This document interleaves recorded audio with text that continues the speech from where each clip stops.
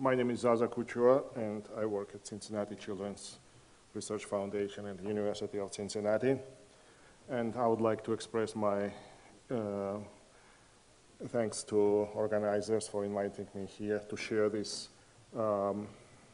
study on small drug trial of PPAR agonist bezafibrate on this mouse model of Barth syndrome. So, as we know, clinical characteristics of Barth syndrome include cardiomyopathy, usually dilated, often with LV non-compactions, also muscle weakness, exercise intolerance, spontaneous male fetal loss, and biochemical findings include glutaconic aciduria, and also cardiolipin deficiency, of course, in the mitochondria with accumulation of monolysocardiolipins. Mouse model was created several years ago. It's called tafazine knockdown because it's knockdown, not knockout. And it's achieved by SH-mediated RNA interfering mechanisms. So it requires doxycycline to induce this knockdown. Now, this mouse model also shares many features of human conditions like cardiolipin deficiency, accumulation of monolysocardiolipins in cardiac and skeletal muscle, structural abnormalities of mitochondria, defects in mitochondrial respiratory chain, mitochondrial proliferation, and tafazine knocked-out mice develop dilated cardiomyopathy by 6 months of age, which is different from human conditions. Humans often have cardiac manifestations early in life, and they also have a diminished exercise capacity. Often mitochondrial defects in heart and skeletal muscle and liver are compensated by natural mechanisms by upregulation of mitochondrial biogenesis, transcriptional upregulations. And it's something that nature tells us that maybe this is a mechanism we can also use to help Barth patients. And the master regulator of the mitochondrial biogenesis, one of the master regulators is PGC1 alpha in heart and skeletal muscles and liver. And it's a transcriptional co-activator that regulates the genes involved in energy metabolism. It's transcription factor, but it doesn't have DNA binding domain. Instead, it recruits other protein, PPAR, to bind to the DNA. And there's the PPARs are peroxisome proliferator activated receptors. There's nuclear receptors, they reside in the nucleus. And there's 3 of them, alpha, beta, gamma, and alpha and beta are enriched in skeletal, cardiac and skeletal muscles, while gamma is more adipocyte specific. So these PPARs reside in the nuclear membrane. This is nucleus. So, and they can be activated with various ligands, like fatty acids, or other drugs. And once they activate it, once the ligand binds, it goes to the nucleus, binds to DNA, recruits PGC1 alpha or retinoic acid receptor, and induces transcription of mitochondrial genes and mitochondrial biogenesis. So, besides PGC1 alpha, it also has a retinoic acid receptor, RXR, which also induces different set of mitochondrial energy metabolism genes. And you can upregulate fatty acid oxidation, glycolysis, ketone metabolism, and others. As I said, PPARs are the targets of several ligands, and thus also PPARs are targets of therapeutic interventions, pharmacological interventions, and those are the drugs that's been created as activators, or we call it agonists of PPARs of different types of PPARs, And some of them, you can say, they are already marketed. Some of them are different phases of the drug trials, or just used as a research tools. One we used was bezafibrate. It was synthesized Boehringer. It's marketed in several countries, and it's been on the market about 35 years.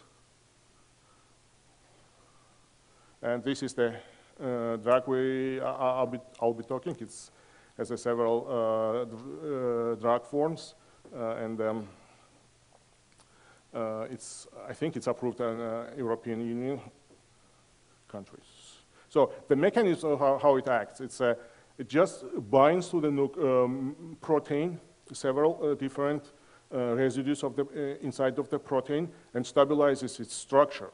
So it has actually two sides where which PPAR can bind to fibrates, and they stabilize the structure. So this stabilized protein goes to the nucleus and binds to the DNA, and inducing the cascade of transcriptional activation of different genes.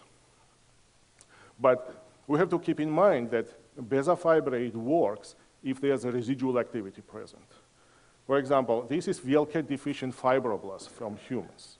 And VLCAT is a fatty acid oxidation enzyme.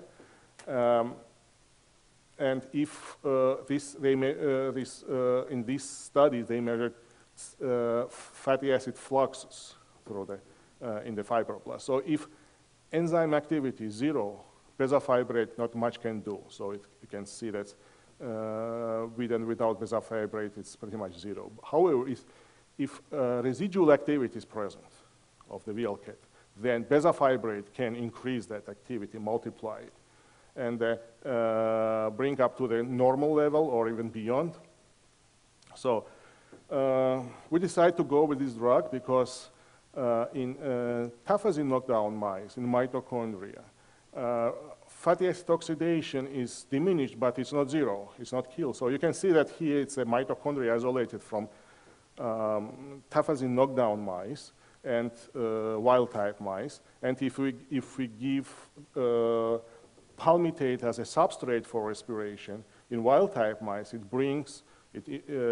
induces respiration almost at maximal level, while in tafazine knockout mice, it's about half, but it's not zero. So bezafibrate may succeed here. And we designed this study on mouse models. We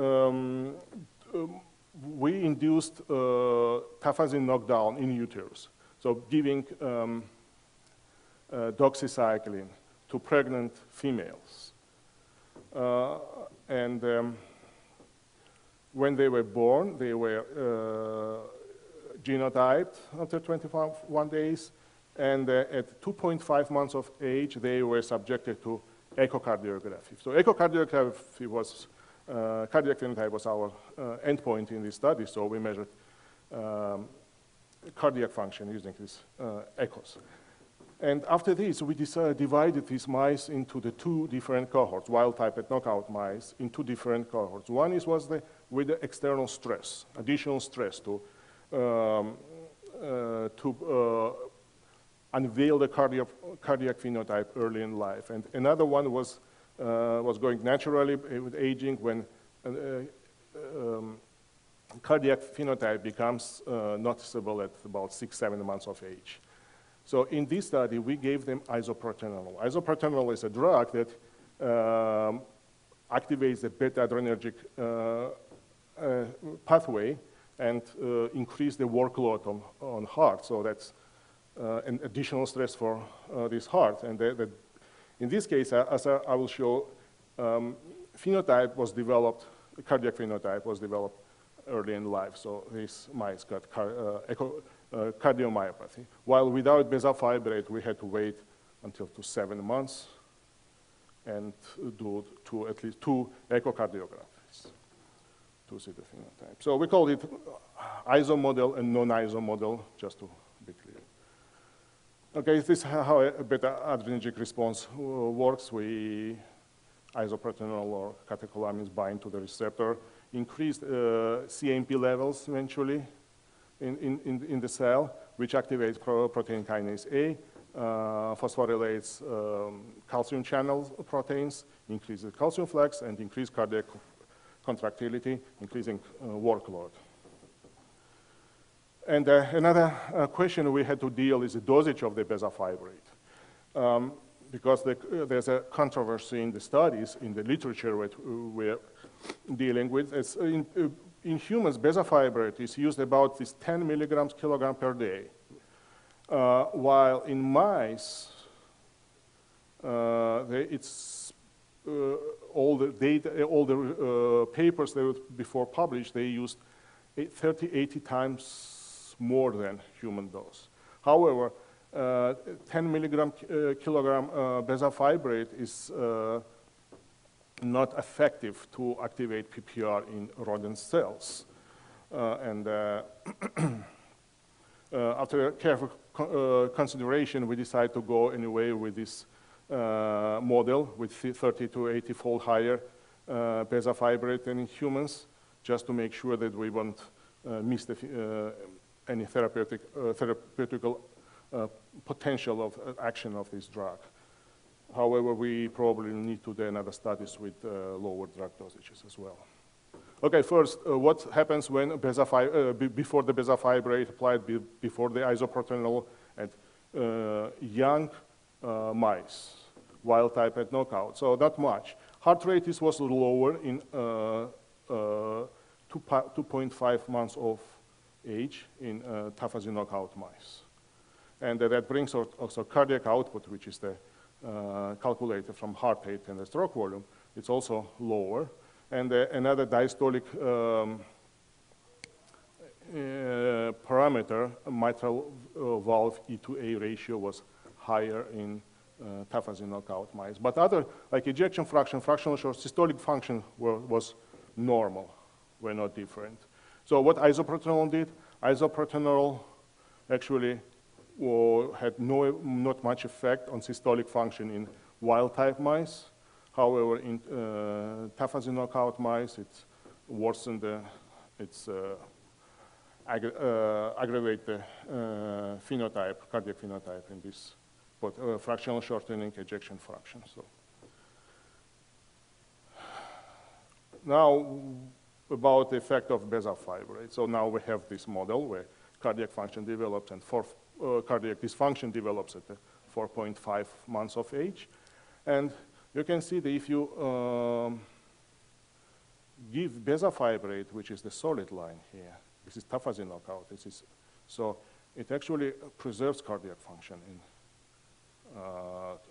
tafazine knockout mice. And it even has a positive effect in wild-type mice. So actually, the ejection fraction becomes stronger in bezafibrate-treated mice, both in wild-type and tafazine knockout. Same goes with the fractional shortening. And that's phenotype that develops in iso-treated mice, isoproterenol-treated mice at 4.5 months of age. Cardiac output, bezafibrate had no effect on the cardiac output because it didn't increase much. Heart rate, although heart rate was increased, although stroke volume was decreased, and I'll show why it happens a little later. But cardiac output, which is how much blood is pumped through the system with heart, wasn't affected with beza or without or with bezafibrate. Now, what happens if we don't give the isoproterenol to these mice? So we have to wait until 7 months until phenotype develops after cardiomyopathy becomes apparent. So that's what we did.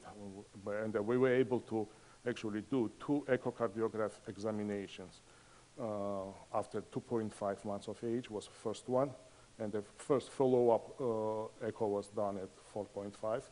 And final echo was done at 7 months of age. At 4.5 months of age, there was a not huge difference between wild-type and knockouts in terms of systolic function, ejection fraction, and fractional shortening. But at 7 months of age, the differences were significant. And again, bezafibrate protected development of the systolic dysfunction at 7 months of age. Same goes with the fractional shortening here. But it seems that bezafibrate, even though had this positive effect on the systolic dysfunction, had some undesirable side effects. And that's when it was used for a prolonged period of time, for 4 months, it caused some muscle wasting in the left ventricle. So if we give, again, this is the posterior wall thickness on the left ventricle. So we give bezafibrate. Its initial reaction is it makes wall thicker, but after this it drops down. And the same is with LV mass. We can see that, at least in wild-type mice, it gives increases thickness of the left ventricle wall, and after this it drops to the down. So it actually thins the left ventricle wall, and it causes, as I think, it's muscle loss when it's used for a long period of time. We didn't see this effect when it was for 2 months, but in 4 months it became obvious. So this is this is wild-type mice of this left ventricle. You can see here contraction. This is actually tafazine knockout mice, and you can lower heart rate,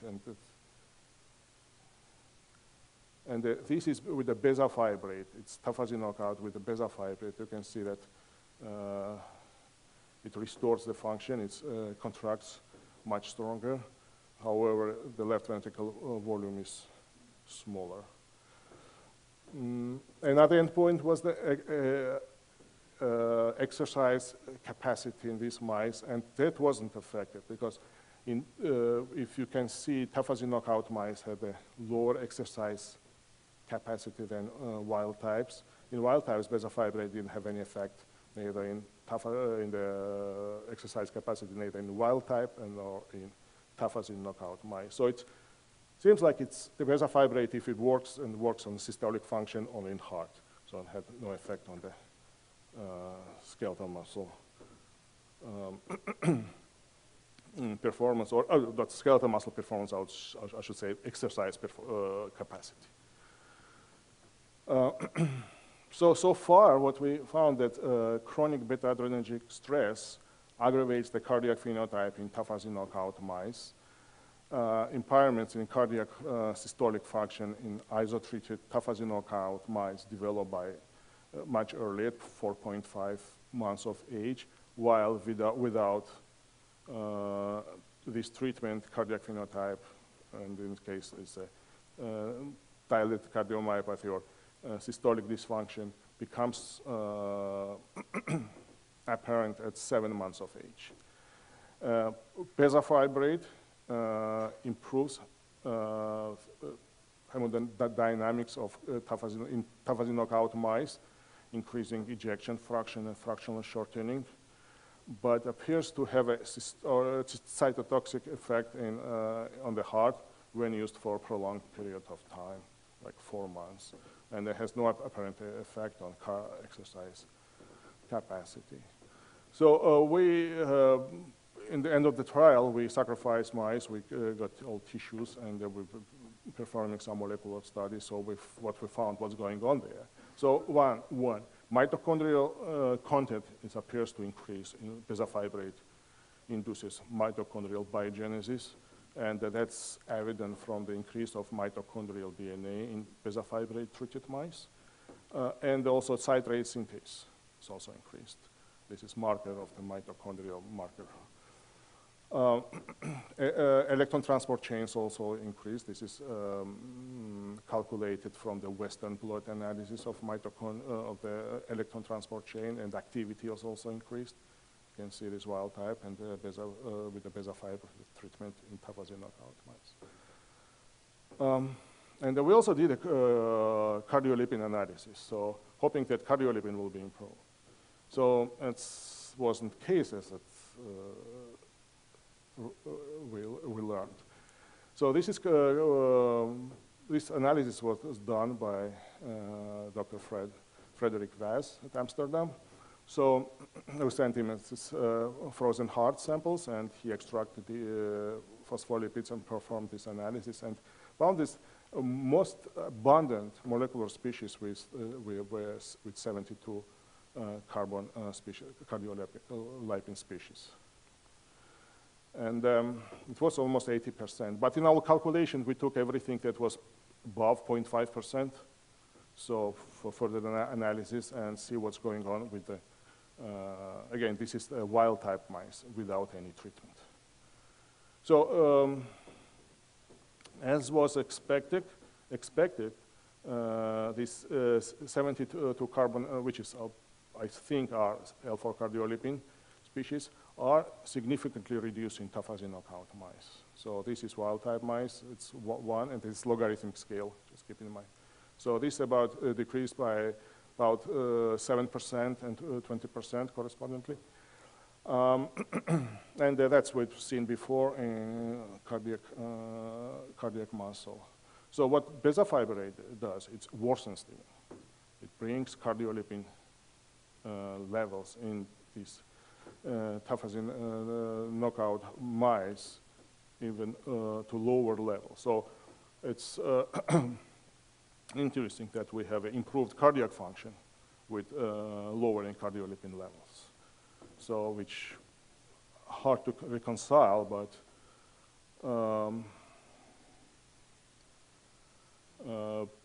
this is another method by quantifying cardiolipins with monolysocardiolipin content, and you can see that bezafibrate increases monolysocardiolipin to cardiolipin ratio.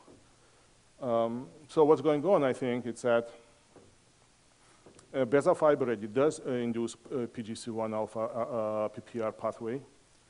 That transcriptionally activates mitochondrial biogenesis.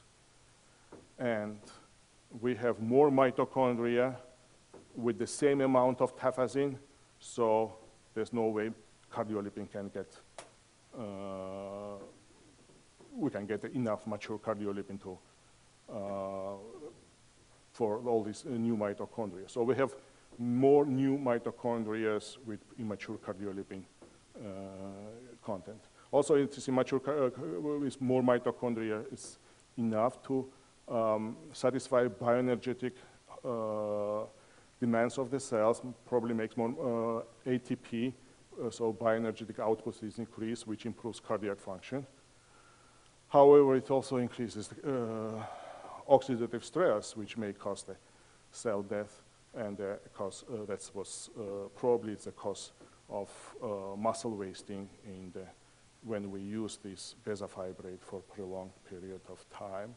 And one way to deal with this probably would be to use the synergistic approach and use the mitochondrial targeted antioxidants to defend heart from the oxidative stress. Also, and that's actually what's interesting because like 2 or 3 weeks ago, there was a paper published showing that increased fatty acid oxidation actually causes cachexia in the cancer patients and muscle wasting, so maybe that same mechanism works here. Another way to also improve the transcriptional potential of this bezafibrate by epigenetic modifications of chromatin here, so so it may decrease the amount of drug that is necessary for activation of this pathway. It needs to be tested. But take-home message is that PPAR agonists have therapeutic potential to compensate cardiac defects in a Barth syndrome mouse model, and activation of PPAR with bezafibrate preserves systolic function indices in tafazine knockout mice without improving cardiolipin content. That was something new. Potential of bezafibrate for skeletal muscle is uncertain yet, and but it appears that bezafibrate is a double-edged sword. Activation of PPAR with bezafibrate improves bioenergetic output in cardiac cells, but may cause a cross-mediated death and muscle loss. And the plans in the future will be synergistic, test the synergistic potential of mitochondria-targeted antioxidants, and those dependent response of cardiac function of bezafibrate should be investigated. And I want to thank my collaborators. Corey and Young did all this work. Young has now his own lab in Arkansas, and Vicky Moore did all the echocardiographic studies, and Fred analyzed cardiolipins. Thank you.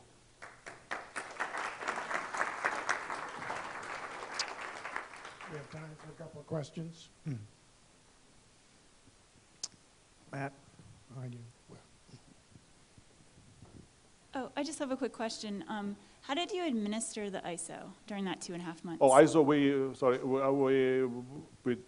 during 14 days period with the microosmotic pump. We implanted osmotic pump into the,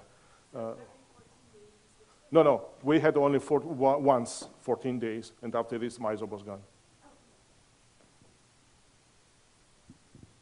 So I was intrigued that the E to A ratio was so different in the TAS knockdown mice. This is all very consistent with our findings that Colin made about the basically diastolic dysfunction, right? So I didn't see this when you treated with bezafibrate. Did you measure the E to A ratio also? Well, E to A ratio was a little hard to measure because when we sent these mice with like double, not double, but it's just like a blind studies for the echocardiographists, and they send us results back, and many times they don't send all the E to A. They are not able to measure. So what they send us when we did the 2.5 months of age mice, those E to A ratios, we had so much in the number of animals that we were actually able to. But potentially that could be a very sensitive readout, right? Yes. And I think that's because of maybe atrial problems, because E to A, it looks like A is increased. One last question. Yeah. Hi, Marnie Falk from CHOP. I have a question why you chose bezafibrate. So bezafibrate is very controversial in the mito field in general. So the COX-10 mice died when they got it. The complex 4 assembly mice, the twinkle mice seem to have some improvement. So it's really controversial. But did you consider bezafibrate versus more selective PPAR agonists? Well, we wanted first to do the pan-agonist of the PPAR, so actually increased all the PPARs. And the bezafibrate is controversial, I agree, but it's also well studied. That's why it was but probably it will be the next step also to test some PPAR alpha-specific agonists. But these agonists also have several side effects.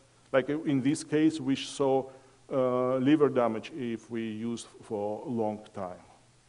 We do see the accumulation of fat in the liver, steatosis, but no, with the bezafibrate, which is case also for the PPAR alpha agonist as well. So they do the same, they have same side effects. Thank you, Zaza. We'll move on.